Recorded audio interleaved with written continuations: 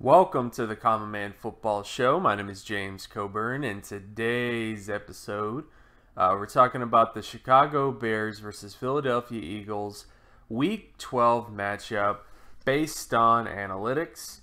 Each week, I collect all of the current 2017 NFL team data in order to analyze and project potential NFL performance. Since it's a weekly collection, there's always going to be some variation between various data points. However, there's always going to be little nuggets of truth that could become bigger nuggets of truth as the season continues. So stick around as I analyze each week's matchups based on analytics. And if you're new to the channel, all terms and definitions will be in the description. So starting with this matchup between the Bears and the Eagles. When you look at the NFL stat basic comparison data, and basic comparison data essentially is looking at how the offense is doing, how the defense is doing, and of course how the special teams is doing on a macro level. So just giving you some insights into how those units are working individually and then of course combined. And combined, taking everything into account, the Eagles are heavily favored in this football game, which should not be surprising. But let's get to some reasons why. First off, the Eagles are favored because they have the superior offense. Great when it comes to turnover ratio. The Eagles offense doesn't turn the football over that much. They don't allow as many sacks as the Bears do, though that is something that I think the Eagles could improve upon. That's like a part of their offense that is a little inefficient. And the biggest key is offensive score percentage. The Eagles are just able to score more often on a consistent basis in the Bears offense. So offensively, just pretty much goes to the Eagles there. Then when you get to the defensive side of the football, the Eagles are also pretty favored. When it comes to defensive offensive score percentage, the Eagles have it over the Bears in that regard. So the Bears are better at preventing points compared to the Bears. The Eagles also are better when it comes to turnovers and interceptions. And the Bears do have the advantage when it comes to sacks, but it hasn't exactly helped them out that much in terms of preventing points. So offensively speaking, the Eagles are advantage. Defensively, the Eagles are advantage as well. And then when you get to special teams data, punt return yardage favors the Eagles. Kick return yardage favors the Bears. Defensive punt return yardage favors the Eagles. Defensive kick return yardage favors the Eagles. Field goal percentage favors the Eagles. Extra point percentage favors the Bears. And then punting average favors the Bears. Special teams is a little bit more up and down. I would say it's kind of even between these two teams when it comes to special teams. But I do like to give the edge to the Eagles because of their field goal percentage. Even though their field goal percentage is not amazing. I mean, it's average. But it is better than what the Bears are currently when it comes to them. So basically, just to wrap it up with the macro data, the Eagles are superior when it comes to offense, superior when it comes to defense, and have a slight edge when it comes to special teams. And all those things combined give the Eagles a very, very high score when you take everything into account. Now when you get to some micro data, so we're getting into some things like completion percentage data, down and distance, different types of down and distance data. When you look at the Bears offense versus Eagles defense, the Eagles are favored on first and third down. Then you get to the Eagles offense versus the Bears defense. And in this area, I actually would say it's pretty even.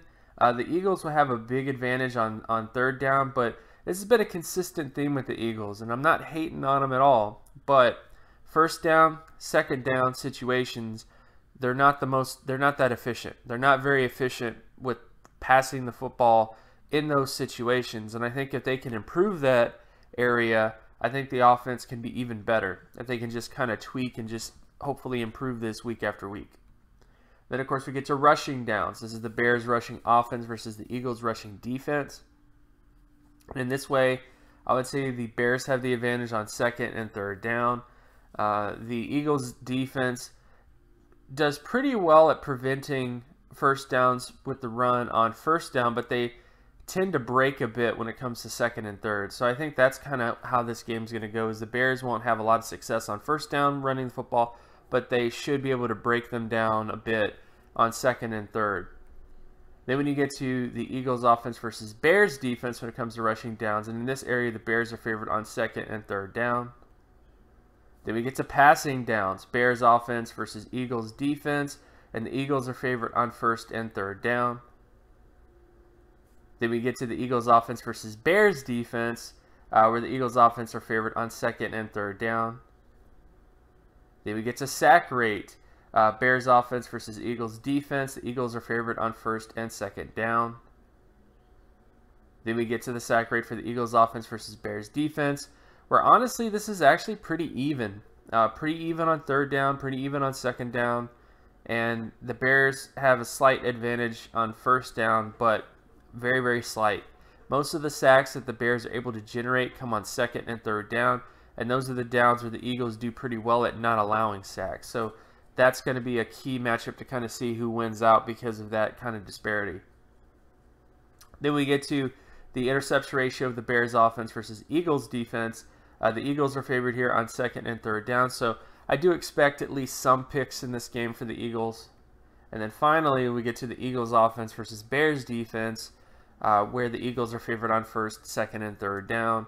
Most of the interceptions that the Bears force come on third down situations, which is also where Carson Wentz doesn't really throw that many picks. Most of his interceptions come on second down situations. So overall, my general feelings on this game, I think it's an Eagles victory. I think when you look at the overall data and scheme and the way things are kind of looking right now, you just kind of come away going, yeah, I mean, the Bears are not the best team overall. I would say one thing, though. As you saw in the data, the Bears are good at getting sacks. The Eagles are not that great in terms of not allowing sacks. So that would be one matchup to kind of keep track of, is if the Eagles allow a lot of sacks, if they allow the Bears to get into the backfield, get a lot of pressure, stuff like that, then there could be some potential for some good things to happen. But the Bears offense would have to be fundamentally different than what it's been over the last year even, because there just is not that spark on the passing offense.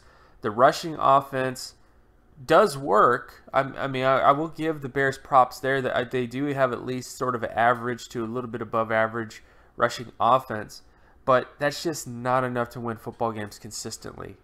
It's just not enough. So overall, I have to go with the Eagles here. And of course, my name is James Coburn. You can find my other work at draftcoburn.wordpress.com.